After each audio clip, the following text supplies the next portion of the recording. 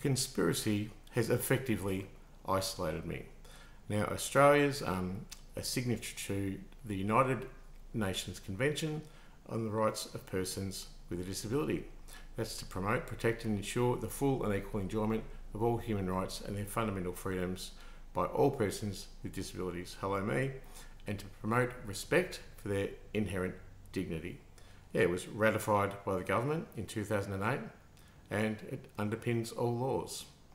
In particular, I've got a few things to say about my situation from this conspiracy, and that is that Article 12, equal recognition before the law.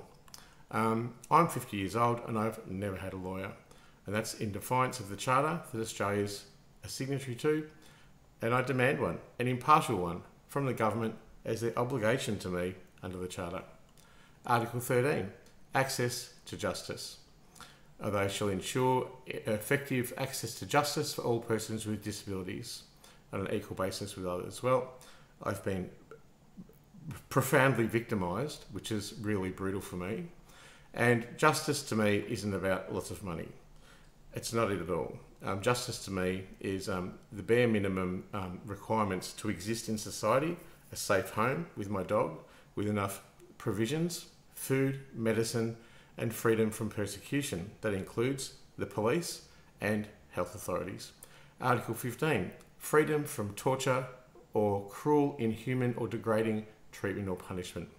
No one should be subjected to torture or cruel, inhuman or degrading treatment or punishment.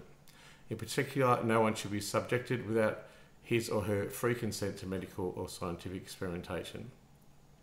Australia is supposed to take effective legislative, administrative, judicial and other measures to prevent me, on an equal basis with others, from being subject to cruel, inhuman or degrading treatment or punishment. Now, I have been subjected to torture. It's called no-touch torture, and it's done systemically and politically. It's inhuman. It's degraded everything about my life, ruined my business, taken everything that I could ever hope that could help me rebuild myself from any mental illness. And I've been unfairly punished and brutally victimised by the government. And it is now their obligation under the Charter to intervene in an effective legislative, administrative and judicial way. Article 16, freedom from exploitation, violence and abuse. Australia is supposed to take all appropriate legislative, administrative, social, educational and other measures to protect persons with disabilities, both within and outside the home, from all forms of exploitation, violence and abuse. I've been violently beaten up. I've been exploited for sharing my brave narratives, and I've been really abused systemically and politically over many years. $50 million worth, in fact, over 20 years. Article 17, protecting the integrity of the person. Australia is obliged to protect every person with disabilities and has a right to respect for his or her physical and mental integrity on an equal basis with others. Well, poverty's bad for your health.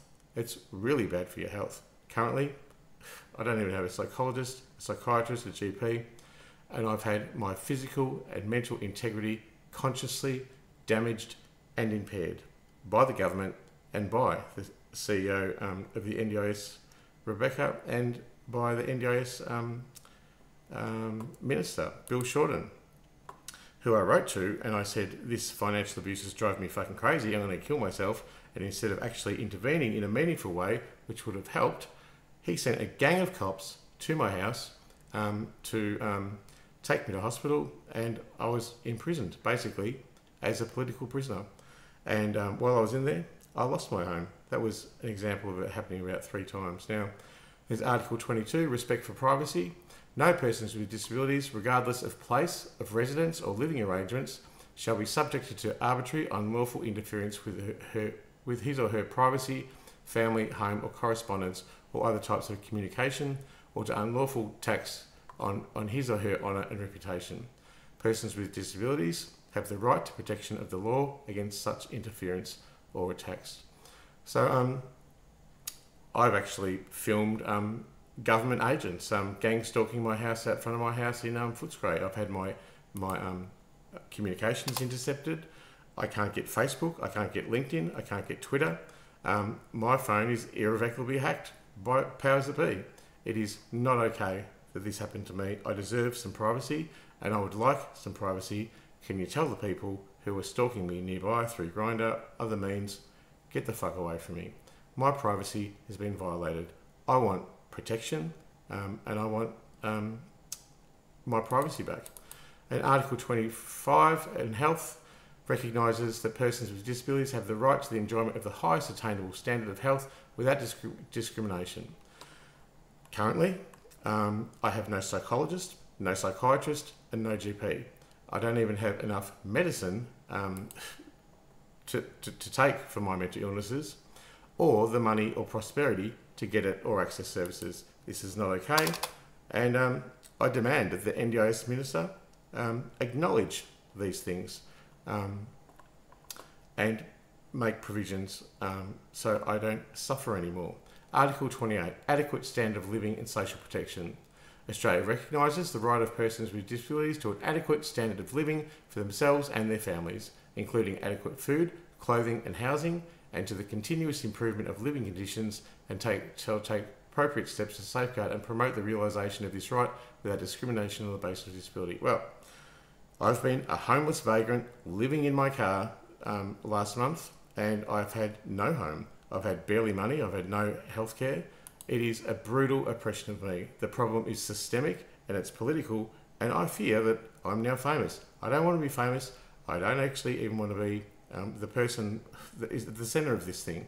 All I want is an adequate standard of living for myself and my families. I want food, clothing and housing. This is something Australia is a signatory to in the Charter of Human Rights for a person with a disability. I've been living in my car as a homeless vagrant, infamous now, without any protections at all. I'm now vulnerable to attack, violence, political, social.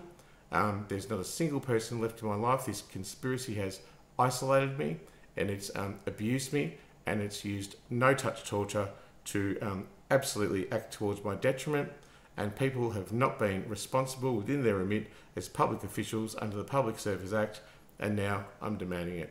This is part of my video message to the CEO of the NDIS, Rebecca, what's her name? Can't remember. I'll just have a look. Rebecca Faulkingham. This is part of my letter. Okay, cheers.